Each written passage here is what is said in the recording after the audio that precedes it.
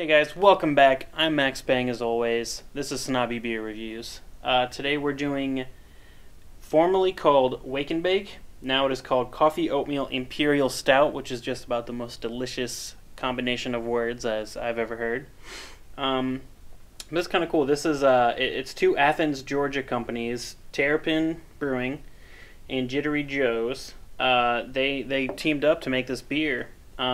Used to be called Wake-n-Bake, but I'm guessing because of the bake part of Wake-n-Bake that they had to change the name.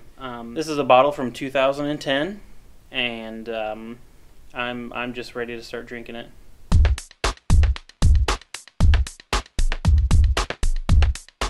Very, very dark black. There was a little bit of a head. Now it's pretty much gone.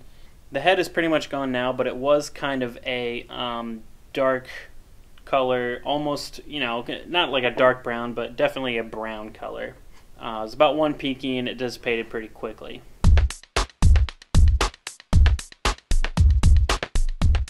From here on out, I'm going to refer to this as Wake-n-Bake because I think that's how most people know it. So the smell on the Wake-n-Bake. Coffee. It's got a whole bunch of that coffee smell.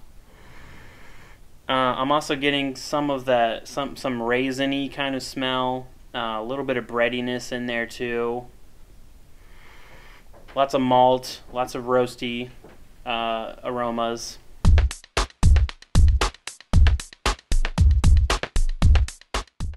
Alright, the taste for the Wake-n-Bake. It's got that coffee flavor, as you would expect. I mean, it is called Wake-n-Bake, and they advertise the coffee all over it, so obviously it's got coffee in the flavor. However, it's not over the top, right in your face coffee. Along with the coffee, it's got a good amount of sweet maltiness and roasty flavors, almost kind of nutty flavors, a little bit of breadiness in there too. The drinkability on this is very high. This is extremely drinkable. It's very, very pleasant. There's nothing off-putting about this whatsoever. Everything is nice and smooth. All the flavors go together very nicely. I mean, this is a really excellent beer.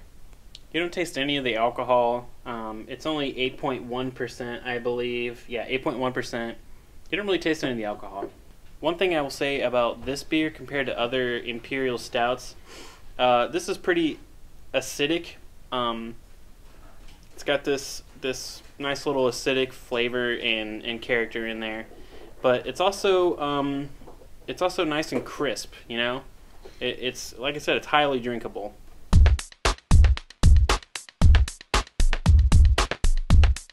It's pretty thick. It's not quite as molassesy thick as other Imperial Stouts that I've had. But it is pretty darn thick for a beer. Within the style of Imperial Stouts, though, this is more on the thinner side, which is funny to call this anywhere close to a thin beer, but it's not that bubbly, and it's just got a little bit of that that alcohol warmth. Alright, so the score for the Wake-n-Bake by Terrapin. I'm gonna go with a 3.5 on this. And whenever I do the 0.5s, I always hate doing the 0.5s, but I always got to explain this. The reason it's not a 3 is because it's an excellent beer. I mean, it's not that 3s are bad, but this beer it's approaching the 4. I mean, it's very, very good. It's a delicious, solid beer. It's got all these complex flavors, it's got a great mouthfeel. I mean, everything works harmoniously with everything else in the beer. The reason it's not a 4 is because even though it has all these great characteristics, it's got this wonderful sweet coffee, and now I'm tasting a little bit of chocolate, which I know is cheating because I didn't say that in the taste part, but that's irrelevant. It's got all these great flavors and characters, but there's really nothing in it that is absolutely spectacular. I mean, this isn't like the end-all, be-all Imperial Stout or even Coffee Imperial Stout. That being said, it's a great beer. This is...